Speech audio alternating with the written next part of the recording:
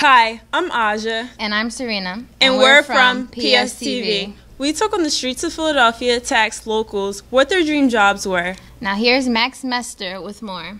Princess, astronaut, even a superhero. Everyone aspires to become someone. But as time passes, those aspirations fade, and dreams can quickly die out. My dream job was to be an airline stewardess. Can you believe that? A waitress in the sky. I never pursued it because I got pregnant and had a baby. I wanted to be a figure skater when I was really little, and I didn't really think about how the world works. And I went to college and I got a degree in communications because it was something that was interesting to me. I don't know, you have to make money, you know? Pray for those who persecute you. Do good to those who hate you.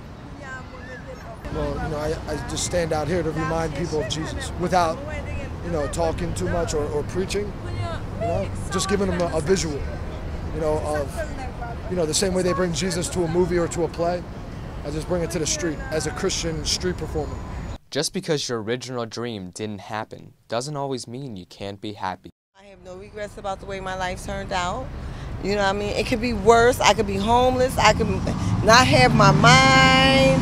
It's still a progress. I'm fine with where I'm at right now, but I also see it as a stepping stone to where I want to get in my future. I'm happy. I'm happy in Christ. Reporting for PSTV in Philadelphia, I'm Max Mester. Are you doing your dream job?